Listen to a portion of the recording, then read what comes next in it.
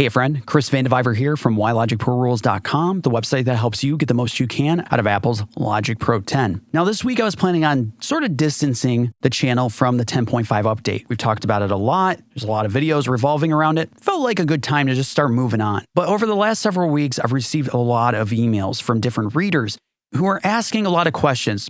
Basically, what are the do's and don'ts when it comes to updating Logic? Many of these folks are pretty cautious. They're pretty nervous about updating their systems. And I think that is exactly how we should be when we're jumping into an update. And in fact, Apple even has in its own documentation around Logic Pro 10 recommended steps for backing up Logic and backing up your Mac system. Although we like to believe that software is just perfect out of the gate and there should be no bugs ever, that's just not reality. Every piece of software has a bug or two. We're all going to experience it at some point. And even though the updates to Logic are magnificent, if you go about updating Logic and then updating your OS, you could potentially run into some problems that could be crippling to your projects or just a bother enough that you're like, man, I wish that I hadn't done this. So I thought this was a great opportunity to cover these steps, these do's and don'ts, and cover these questions that people have asked that you could just bookmark and refer to throughout the future. Just every time Logic has an update, you could refer to this video, the links that I'll include down below,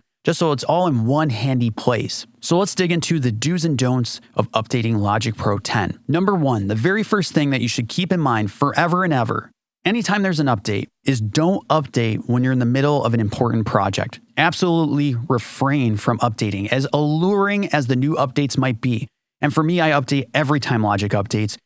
But if I were in the middle of a project for mixing or mastering or anything else, I would hold off.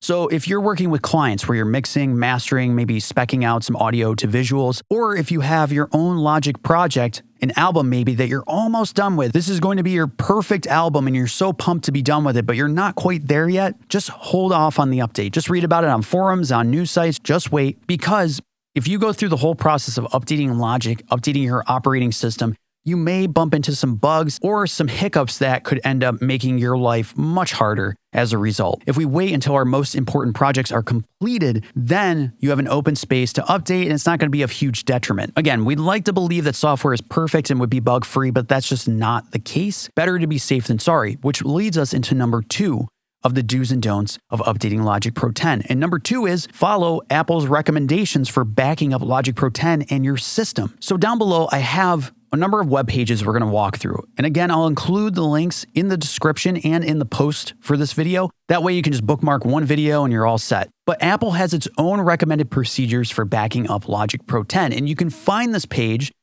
if we go back here, in the Logic Pro release notes. All you have to do is Google Logic Pro release notes, and these are all the updates and all the bug fixes and everything listed out for every new update.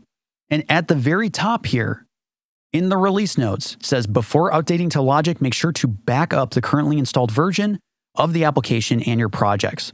So you just click this and you can bookmark this page. And these are the steps that Apple recommends for backing up Logic. In a nutshell, all we're going to do is we're going to go into the Finder in the Applications folder, find Logic. We'll create a folder in the Applications folder and we'll call it like Logic Pro 10, whatever version you're backing up. So let's assume it's 10.4.8. And then we go to File in the Finder right in the top here.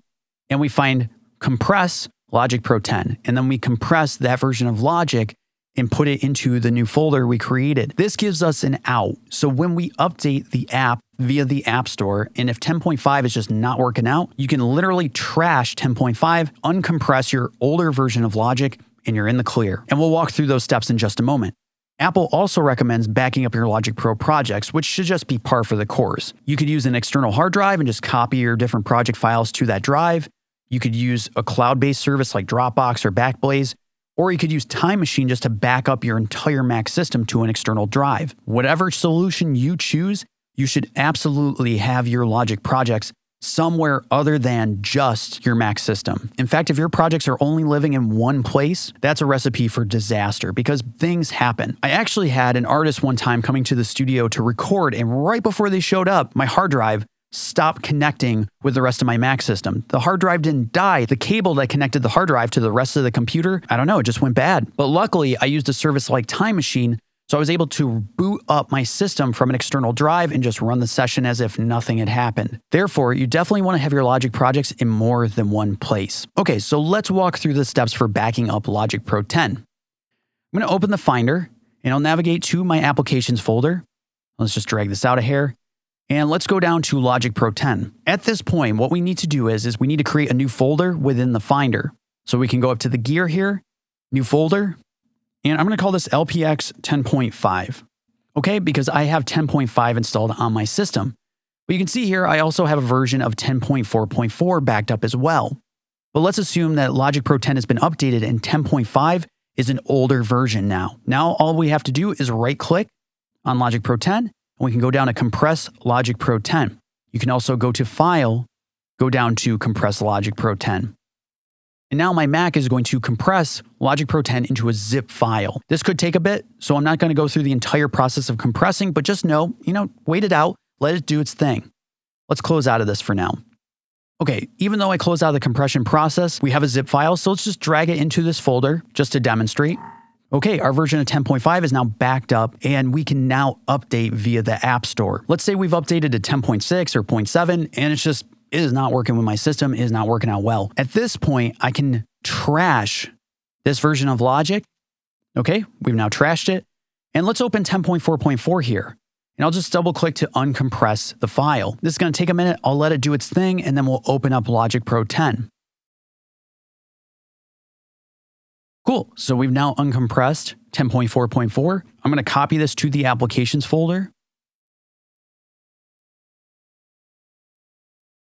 As you can see, we have 10.4.4 that is loading up on our system. This is your way of backtracking to an older version of Logic. All right, so I'm going to close out of Logic here, and let's discuss backing up your Mac system. I'm not going to go through the entire process, but just know that you have Time Machine, which is an application that comes with every Mac system. And this is an easy way to back up your entire Mac system to an external hard drive or just about anywhere. It backs up everything from your applications to your downloads to your desktop, the whole shebang. Unfortunately, Time Machine doesn't allow a lot of customization when it comes to the backing up process. And if you're looking for a little more customization, I highly recommend a product called Carbon Copy Cloner. It's just like Time Machine, but allows you to set parameters for should your backups run on a schedule. It's just really handy. You can even back up just specific folders and not the entire system of your Mac. This is the product that I use for backing up my Mac system. But my recommendation would be to at least go get an external hard drive, maybe about 1 terabyte. It all depends on your particular needs and how much space you need, but get an external hard drive, use Time Machine just to back up your system, and now you've got your project saved in 2 spots and not just 1. Now, number 3, what should you do if an update just isn't working with your Mac system and seems to be breaking things? Or to put another way, you're just experiencing bugs in general. Maybe you didn't update.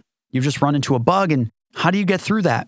Well, as we discussed, if the update of Logic is messing with your system, you trash it and you reopen the backup of your previous Logic version. And just don't overlook this step. If you had to update your operating system to be able to update Logic, because now the latest version of Logic only runs on the 2 most recent operating systems, in this case it'd be Mojave and Catalina. In that case, you would have your Time Machine backup or your Carbon Copy Cloner backup, and you would restore your system from that backup.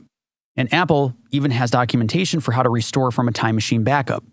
So I'll include that in the links down below. Now, let's say that you're experiencing a bug or a problem that you just can't seem to fix. You're not looking to backtrack into an older version of Logic. You're not looking to go back to an older operating system. It's just like something's not working as you would expect it to. And what do you do to fix that problem? Well, Apple has documentation called If Logic Pro 10 Isn't Working. And these are specific steps to take to figure out the problem with your particular system. And it starts with very simple suggestions, such as restart your Mac system, update Logic Pro 10, check your device or software compatibility.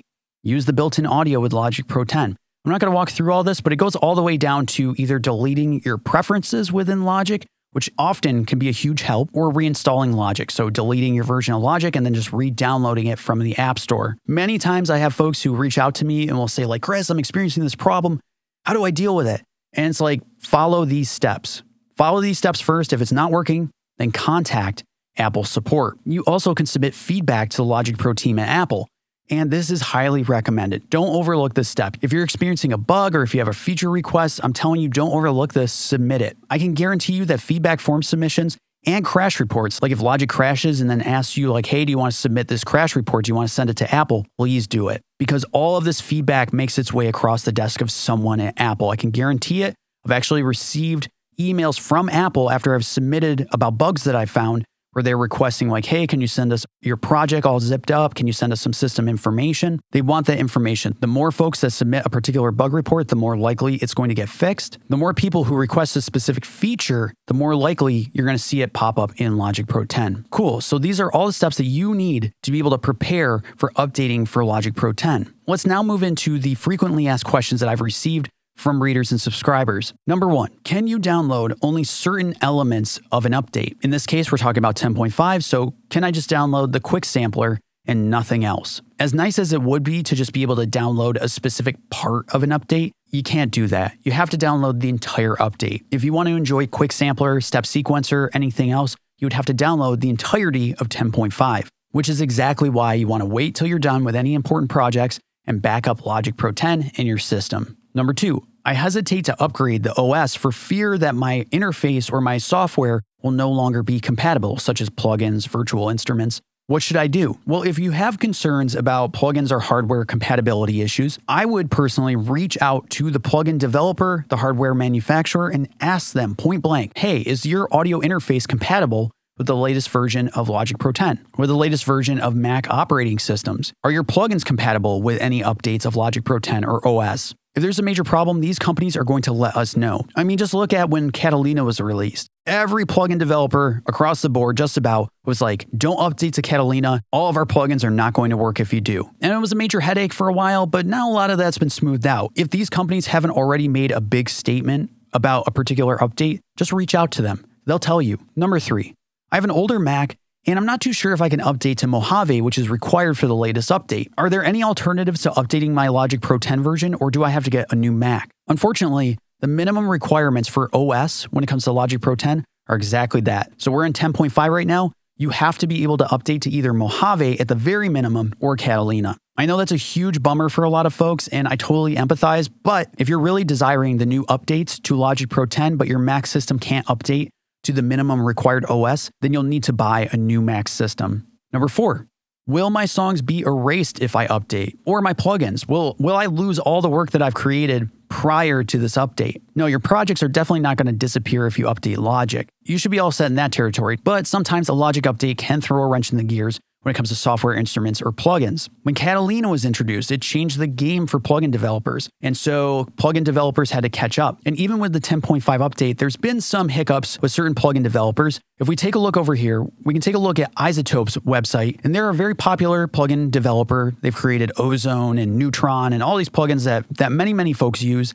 And it turns out that 3 of their plugins are not compatible with 10.5 at the moment. Isotope cites that the OpenGL requirements for plugins was updated with the 10.5 update, so these plugins could crash your Logic projects. It appears that also Break Tweaker and Iris 2S also seem to be affected by this update, and so it's up to the developer, in this case Isotope, to update their plugins to be compatible with 10.5. Native Instruments also lists a couple of plugins that are crashing Logic Pro 10.5 at the moment. And this is a good reason why to be cautious when you're updating Logic Pro 10. While the update in Logic Pro 10 is causing these plugins to crash, it's up to the developers to update the plugins to not crash. If you're one of those folks who's experiencing a crash with a certain plugin, I recommend reaching out to the developer, not necessarily just Apple. And the final question, number 5, since I updated my version of Logic to the latest update, now either X, Y, or Z is not working out. It's not working the way it should. What do I do? In that case, you want to go to this document if Logic Pro 10 is not working and work your way down the steps. Sometimes resetting the Logic Pro preferences will fix the problem. Sometimes deleting Logic and then reinstalling it will fix the problem. And if that's not working for you, then you would contact Apple support and submit feedback via the feedback form. Now, this was a doozy of a video, but I think it's incredibly important, obviously very timely, and this could be a resource forever and ever because there are going to be updates for as long as we know to Logic Pro 10. So bookmark this video, bookmark the links that I include down below. I'll even include some of the options that I use for backing up my Logic projects and my system. I hope this was helpful for you. If it was, as always, I highly suggest subscribing to the YouTube channel, Why Logic Pro Rules, or subscribing on the website itself, whylogicprorules.com. Every week I'm posting new videos, new emails, and posts to help you get the most you can out of Apple's Logic Pro 10. Thanks so much.